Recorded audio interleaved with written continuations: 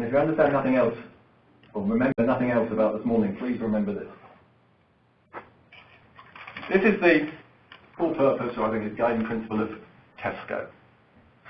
To continuously create value for customers to earn their lifetime loyalty.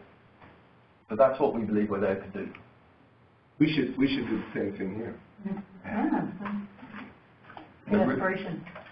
The reason it's so important, and the reason I will stick on it, it has two basic ideas in it, which pretty well determines the way we approach anything. The first idea is this idea of continuously creating value for customers, because we fundamentally believe that nobody, no brand to exist just because it existed in the past.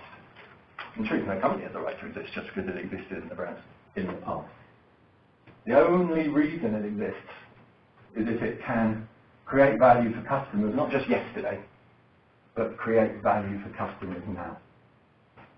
You might get away with it for a little bit, but unless you're creating value for customers as they live their lives today, then you don't really have any right to exist at all. If you think about the number of businesses now, a number of brands that keep disappearing, I mean, you just see the list keeps going on and on at the moment.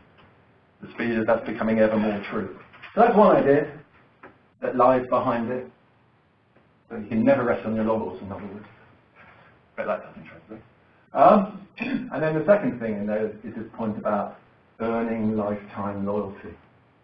If you want to build brands and businesses that last, then you have to build the loyalty of your customers and be interested not in sort of getting the quick buck, not in achieving the next quarter's earnings or whatever.